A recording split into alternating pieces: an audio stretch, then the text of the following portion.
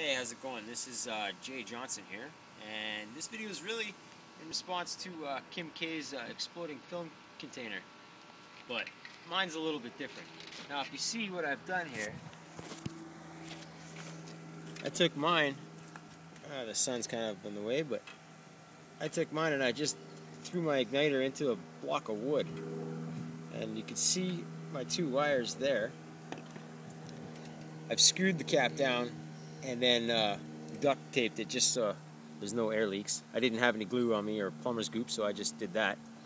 And with my film canister, what I do is I just pop it on top real tight, and it's got a hole in it. I don't know if you can see that. It's got a hole in it, and I think that hole helps to project the energy. You'll see how I put it together here. So what I do is I put the canister on here nice and tight, and I tape it down because I don't want it moving. Now what I've chosen as my fuel is this Osborne layout fluid remover. I doubt you're going to find it, but it's a lot like brake cleaner, so you could probably just find something like that. I didn't want to use hairspray or anything that was going to gunk it all up with some sticky stuff.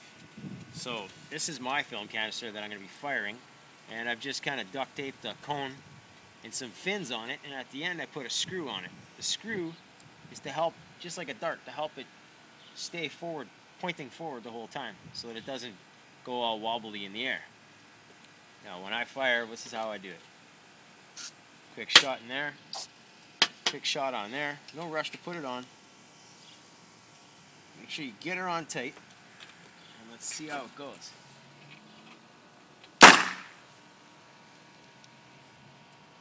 Way out there. Well, that's my version of the KipKay exploding film canister. Thanks for watching, and I hope you enjoyed it.